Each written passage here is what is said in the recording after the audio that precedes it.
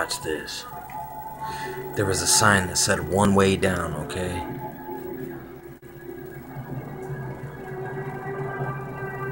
And watch this. He does the Illuminati shh sign. Alright.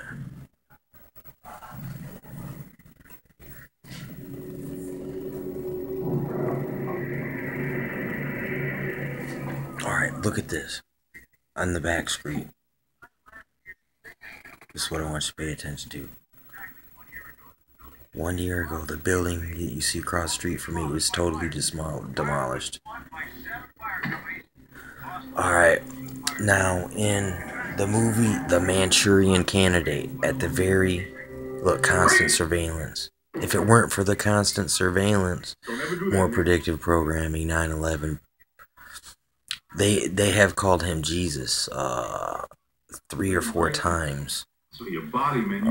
At least in this movie so far too. There was a sun symbol on the wall after they called him Jesus,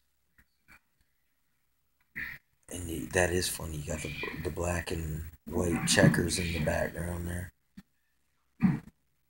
Hey, are you some kind of So ghost?